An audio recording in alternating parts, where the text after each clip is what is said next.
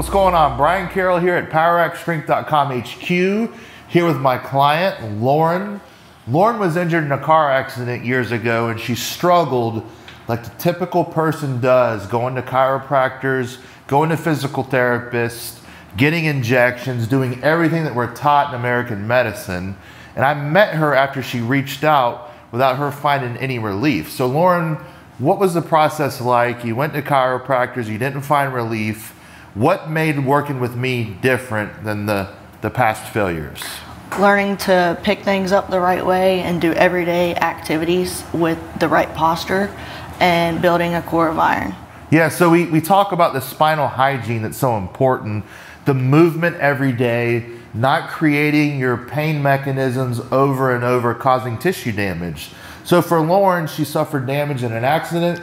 We had to work on her neck and her low back at the same time, which makes things extra difficult. And what we did is we removed her flexion intolerance.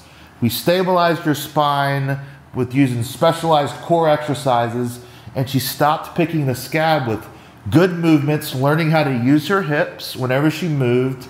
And she hasn't had pain for a good bit of time now, and is actually, we've been back to normal training for over a year now, and we're not rehabbing anymore, we're training.